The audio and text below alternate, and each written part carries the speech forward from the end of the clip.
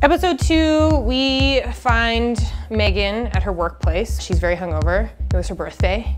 And we're introduced to Sam, who's her best friend and one of the producers at the studio that she works with, as well as her boss, played by the amazing Christian Brune. You get to see her balancing the party lifestyle with the professional lifestyle. And then we go to the club, and Megan meets Hannah for the first time.